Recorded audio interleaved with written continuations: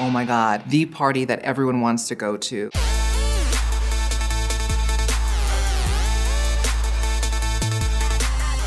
Camp is literally doing the most. So much of it is about a focus on aesthetics, a focus on a certain exaggerated kind of appearance. For me, that's basically every day. So like, I just see it as my everyday.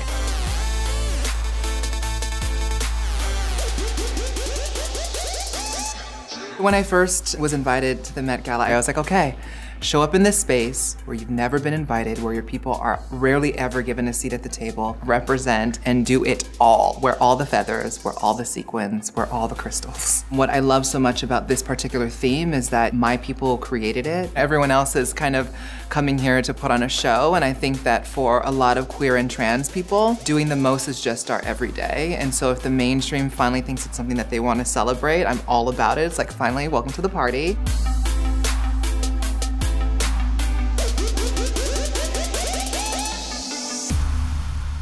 I knew immediately who my reference was for my look, and it was Josephine Baker, the queen, to me, of doing the most in her stage costumes. And I wanted that kind of a look. I wanted something that celebrated the body, but at the same time kind of brought extra elements to it. And Diana Ross, of course, was another Diana hair. I think a lot of people are referencing Cher. So the sheerness, the body, the audacity to wear a full gown with all kinds of things added onto it was super exciting to me. And just like to have the dress behind me, it's like, it's so sick. Look at this thing.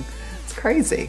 300 hours of labor that they put into this dress, you know, 1,500 sequins, 1,000 techno feathers that were hand dyed specifically for the look that I wanted. And so it's kind of a dream that I get to wear it tonight. So today I have the most nails, the most feathers and sequins, obviously, and the most hair that you can think of.